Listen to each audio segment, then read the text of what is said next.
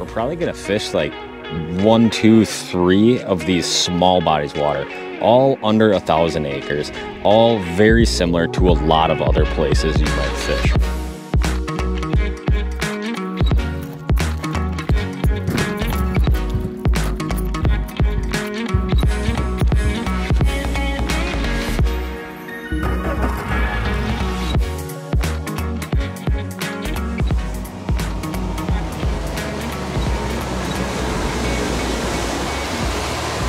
Well.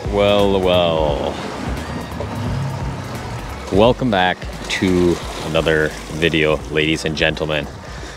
It's a beautiful August day today. Not too hot, nice and overcast. And I've been home for probably about 5 or 6 days now. Been fishing a little bit here and there. Filmed one thing where we were casting some big walleyes that were suspended over basin. And, you know, one question we get all the time on this channel is, Tom, you know, I fish a lot of small lakes around northern Wisconsin, Minnesota, Michigan, you know, Illinois, whatever it might be. And how do you fish a lot of those little lakes? And obviously it's no secret that a lot of my time is spent on big lakes. Recently, Sakakawea, Lake of the Woods, Fort Peck, all giant bodies of water, right? And although this channel was kind of born and bred on a lot of these smaller lakes, sometimes with travel, I just don't get to fish them as much. Imagine if you were going to Montana to fish, right? Can you name a walleye lake if you're from the Midwest that doesn't rhyme with Fort Peck? I can't. So a lot of times when I go to these places, I just fish kind of like the place I know that has fish, right? But so today we're going to mix it up. Today we're doing something totally different. We're probably going to fish like 1, 2, 3 of these small bodies of water, all under 1,000 acres, all very similar to a lot of other places you might fish, right? A lot of these little cabin country type lakes. Now, these lakes obviously don't have a million walleyes in them. A lot of these systems have low densities of walleyes, some of those eater size fish, maybe a couple fish, 22, you know, maybe a couple of those big freak trophy fish, 25 plusers in some of this little water. But if we could piece together a different day and kind of take you guys through the process on some small water, I'll feel like I've done my job for today. So we're gonna pop the big motor back on.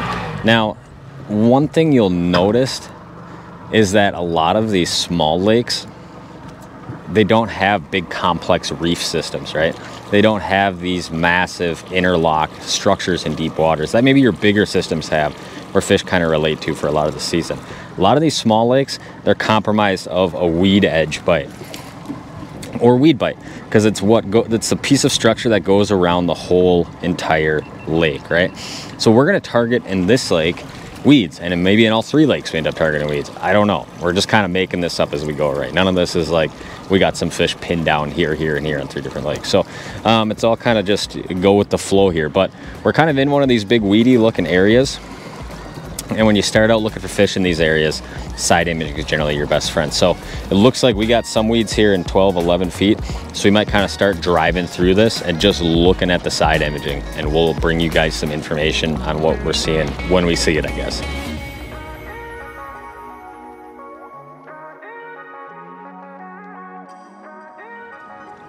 All right, you guys, so we're kind of starting to see what we want to see here. Now, I'll take a screenshot for you guys. Nothing impressive, right? Few marks. What I can do is kind of scroll over to that,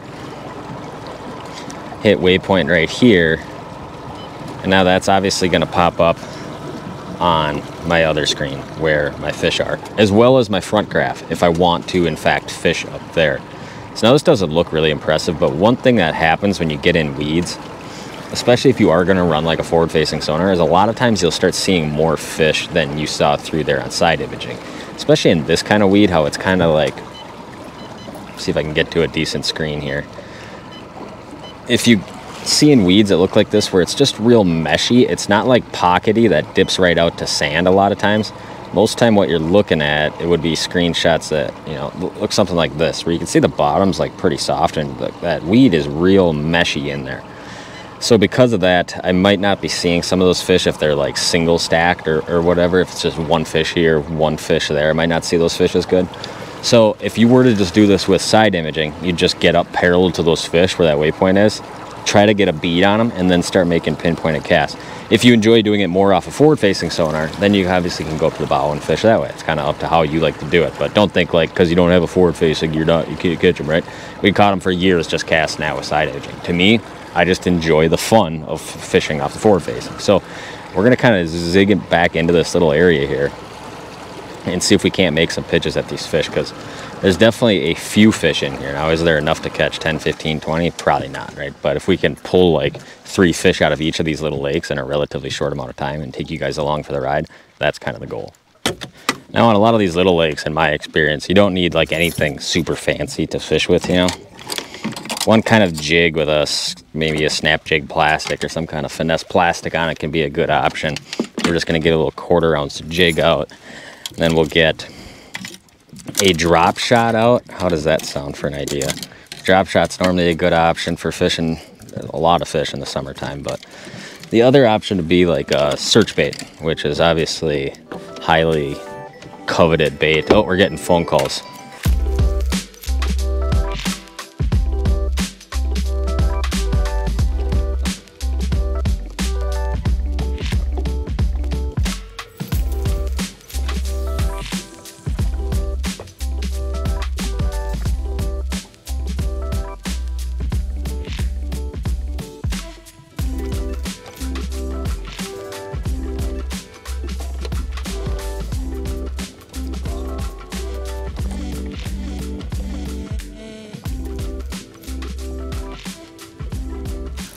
Right there. Man, you guys could see him fighting there. He followed it for quite a ways on that cast. So I kind of rifled through a couple things. Caught a little pike. Now I'm sure we got the right kind of fish on. Oh yeah, nice walleye. You know, this is what you can come to expect in a lot of these real small little natural lakes, you know. 15, 20-inch fish snugged up on a weed edge. Could probably boat flip them, but you know, we'll scoop them up here. That search bait is just so deadly on this style of fishing where you're just, I mean, it's obviously so versatile, but you can comb down a lot of different areas to kind of catch fish on this different bait. It's honestly one of those things I keep feeling like each video I do, like, man, I got to take this off and, you know, use something else. But then I end up like putting it back on right away in order to get a quick fish. But there we go. Nice walleye right there. You know, 18 inches, I would say. Perfect little golden perky guys though, huh? We'll take them like that. And like I said, I got kind of a few different presentations going here. The search bait's so nice because I can really watch what those fish do when they get around the bait. You know, there's some baits you're kind of limited to how you can work the bait based on what the bait is. Drop shot, you're not really gonna like start moving that bait really fast a lot of times to try to trigger a fish.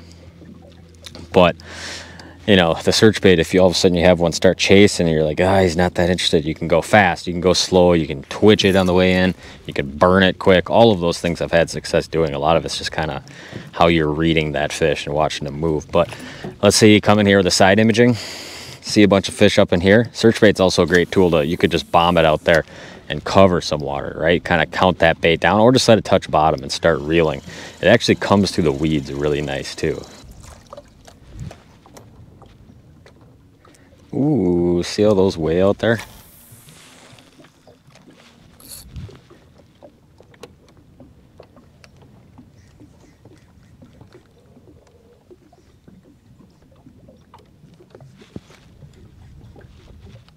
Oh.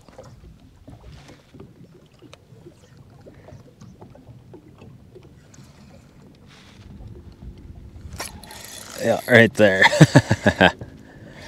We got a walleye. Feels like it could be a walleye. It could also be a bass though. So that was just on a 1/4 ounce jig and a worm, which we haven't really fished that way a whole lot on this channel. A lot of times it's like so archaic. It's like you guys know it, but there's a lot of presentations where like as you use more forward face, you kind of start to fish the presentation a little bit differently. And one thing you can do with just a half crawler and a jig is just almost, holy cow, did we get him good right in the corner. We'll get you back there, buddy. But almost just like twitch it up above that fish. He's a nice little 16er, you know. And that is like the most archaic, basic form of fishing there's ever been. Jig, night crawler, right? Summertime walleyes everywhere will bite that. But instead of like jigging it like normal, a lot of times what you can do is either like drop it right on top of a fish, and they really like it when it's falling, or you can almost just like hop it around up off bottom, and you guys will be able to see this pretty good here. Like, let's say there's a couple fish way out there. See if there's a, well, you guys will be able to see it here. So I'll just make a cast about 40, 50 out. And obviously you could see that jig kind of going down right there. Then what I'll do is I'll just kind of get it up above the weeds, and I'll just kind of hop it back to me like this real slow. And a lot of times what you'll see is like, if there's fish in there, you'll see them like start coming out of the weeds to get it, right? And you could see that jig just kind of hopping and floating back over the weed edge like that. And you basically just do that same thing, you know, right on top of a fish. And a lot of times that's how you can get bit, right? And you just track that jig kind of all the way back to the boat like that, just above the weeds, and it's super effective.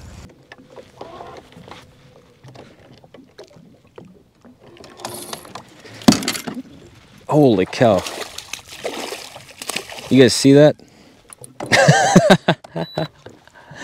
I mean, that drop shot was like, or what is this even on here? Oh, that was the jig and crawler. It was literally like a foot under the surface. Oh, you're never safe out here. Never safe in these little lakes when you get in a weed bed. There's gonna be bass, there's gonna be pike, there's gonna be walleyes, there's gonna be crappies.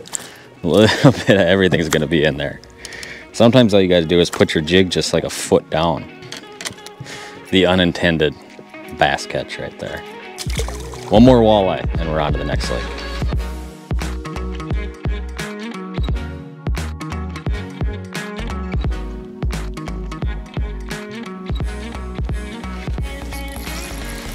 Right there. Right off the side of the boat, man. It is a nice walleye too.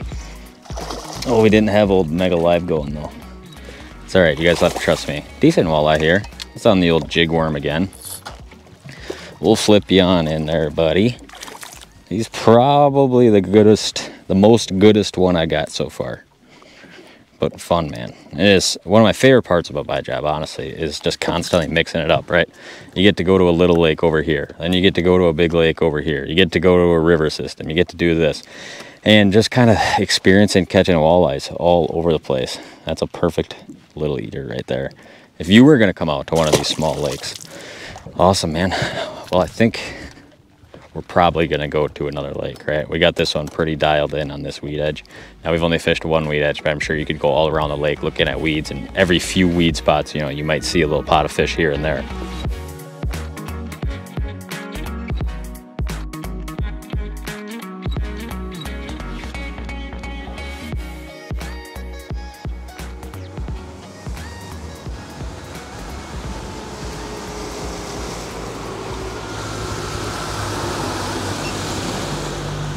Alrighty. We rolling? We're rolling. Lake number 2 of the day. Very different kind of lake, seemingly by what the map says, than lake number 1. Lake number 1 was kind of just a weed edge. Oh, it's kind of a few little islands, little point here and there, weed edge. This one's your classic bowl lake, right? Just a round bowl. And the basin, you know, all kind of 20, 30 feet. You could probably think of 10 lakes that sound just like this, right? Looks like water clarity, maybe about trolling motor depth. And we're just going to jump right into some of these.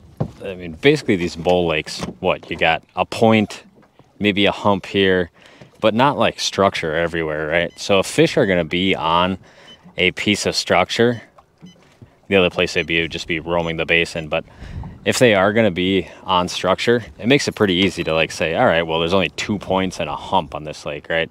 So those are obviously the spots we're going to start looking at, and we'll see what happens from there. And when we get on some fish, we'll try to show kind of a good picture of where they are, how they're set up, things of that nature. But because we're so time crunched today, number 1, I don't know if we're going to get to lake number 3, but we're just going to go straight at them here real fast with the live on a few of these spots. And that, or cruising through it with the side imaging right away. Or doing it with live and just going very fast. Those are kind of your couple of ways you can break down a lot of this real small structure just kind of really fast. And we're just gonna get out search bait, drop shot, and just go at it here.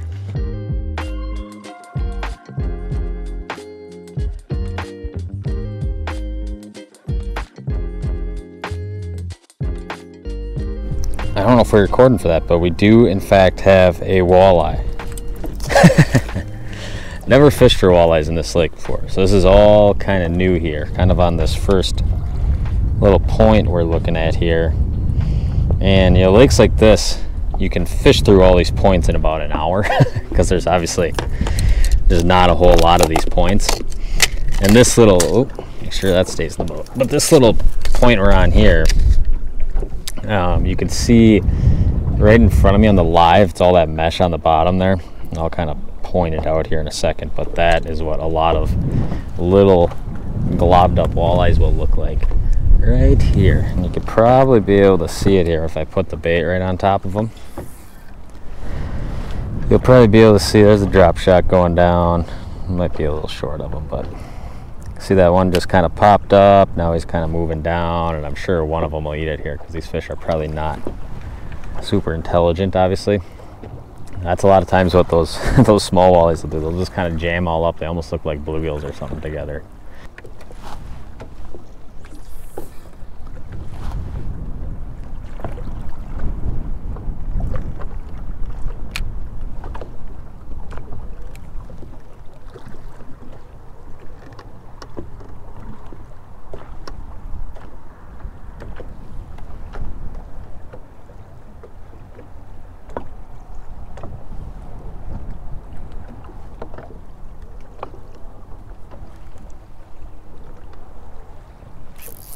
Oh, it's not going to be 12 inches. Come on, baby. Come on, baby. Oh, it's a nice walleye. All right. Oh, we're putting it together. Nice walleye, man. I mean, there's no complaints about that. You guys might be watching this saying, Tom, they're not 25 inches long. That is 100% true. But these are the fish that most people, you know, are fishing for every day. It's not everybody's going to all these crazy places all the time. So a lot of times these kind of videos, I feel like, are even more practical than a lot of the other videos we shoot. Small lake, pressured walleyes. It's kind of fun, man. I mean, you get to see a lot of different water, and it's just an enjoyable way to fish, right? I mean, you could take a lot of these areas like where I live, you could be on, you know, one of 10 different lakes within 15 minutes of each other. So it kind of makes a fun day a lot of times, just going lake to lake to lake to lake. And I am certainly enjoying this so far today, except we got a drop shot weight just all tangled up in my net right now.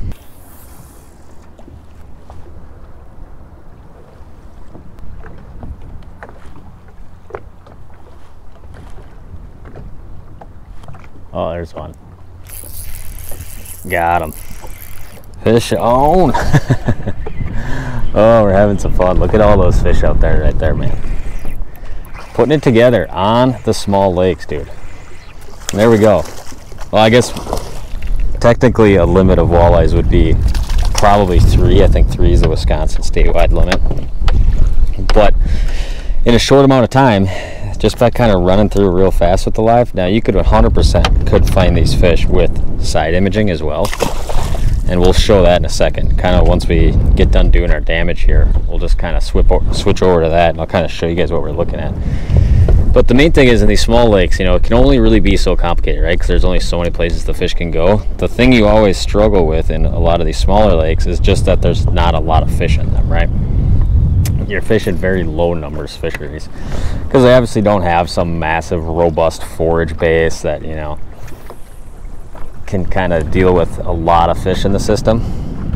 And you'll see a lot of stuff on forward facing that looks just like that, where it's a lot of the similar sized fish all bundled together. Now we're sitting at 14 feet, like you guys can probably see on the graph, and we're just on the outside of where I would assume the weed's kind of starting here. I just couldn't quite get up there. This is gonna be a real small one, up there and into that weed edge yet, because I just hit this pot of fish kind of before I got there.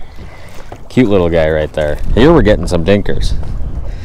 But it can be done. The small lake challenge. That's a real small walleye right there though. So we're gonna cruise down this point, which I came into right away. And the first thing you're gonna see right off the bat here is kind of how these fish are set up. First of all, very sandy, very clean bottom here, right? So let's go ahead and take a screenshot. Now, a lot of times your pods of smaller walleyes, they're gonna look something like this right here. Now, these fish are just on a sand point, obviously kind of like roaming around. And that screenshot might not look like anything wild and out of control, like, holy cow, look at all the fish here. Those are a lot of the pods of fish in which you're hunting on a lot of these systems like this. Now, I would assume, because those fish are sitting on a plain sand edge on just a little point that runs into shore, that at some point in the season, or maybe even right now, as you sneak up in here to where it gets weedy, my guess is you'd see some more fish as well. Now, obviously, we don't have to go very long distance a lot of time until it gets weedy, but we'll kind of take another little screenshot here, just this other little roaming pod of walleyes off the edge. That is what you're looking for, and actually, here's a better one. That dark spot off the right side, that is where it starts to break off of this point and just kind of go out into the 20-foot basin, you know. So in a lot of these lakes that don't have a lot of depth, essentially what you're looking at is just any piece of structure that comes out that almost meets the basin, right? Or it could be a weed edge thing, because obviously this is all just sand up here. So it's quite possible that when you eventually get into a weed edge that there could be more fish, and we can just go look at it real quick. We kind of got where those fish that we're targeting are kind of dialed in here. Just kind of wanted to give you guys the overall view.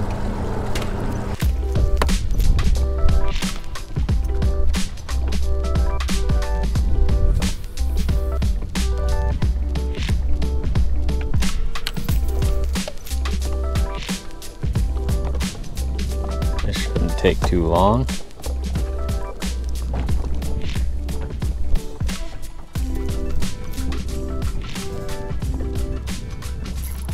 Nope.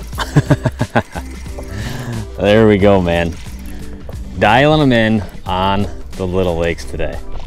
I feel like a kid again, you know? There's no like highly technical side of running around covering 1,000,000 miles of water, which has been what my last month is. And it's fun just to get back to the root of walleye fishing for me. You know, a lot of these smaller lakes like this, and it's a lot of fun. Like I said, nothing big in this video. Now, I would assume normally what you see on like post-frontal east wind cooler days, I mean, it's like mid-60s for a high today, and east wind, is you see a lot of those big fish not as bitey. At least that's one thing I've noticed just kind of like over the years. So maybe you come back to some of these lakes on the right day and do some different stuff and catch some bigger fish. But we're getting phone calls probably because I'm supposed to go back home and work with Mitch on a bunch of app stuff right now. And lo and behold, it's Mitchell calling me. Mitchell. Out there dicking around? Am I still out there dicking around? You're live on YouTube. I've just caught the last fish. Do you want to say any words? Oh yeah, that's awesome. Hey YouTube. How does that sound? Why have you not been on? Why have you not been on a video recently? I was just gonna say, did you tell YouTube I've been just hard at work behind the scenes? I told him you've been on like 3 vacations and you're just kicked back, feet in the sand somewhere. You probably did. Also tell YouTube I'm gonna be back in the boat pretty shortly for a while. Pretty shortly, which is exciting news. But yeah, I'm gonna get off of here because I've already caught a bunch of walleyes, and I'll be home in T-minus 30 minutes. 10-4. All right, see ya.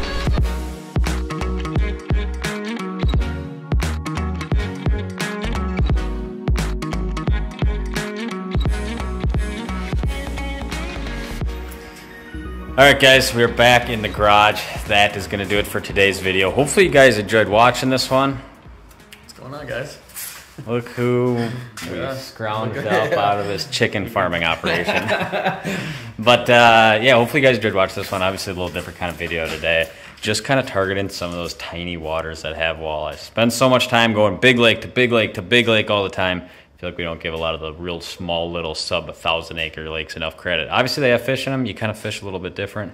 And there's a bunch of exciting stuff, Mitchell, coming on the app side of things. which we've spent a ton of time over the course of the last, well, Mitch has spent a lot of time. Yeah, I've basically just been like listening to him rant and everything like that, but it's coming. So thank you all you guys for following along. Thank you guys for watching this video. We also have some new stuff on contour as well. Check out maybe this design right here or this one as well. Some cool stuff there. Appreciate all the support. You guys letting me do what I do every day means a lot to me, and hopefully you guys enjoy the content. So appreciate you guys watching this one. If you're not yet, please subscribe. Stay tuned for more content. We'll see you next time.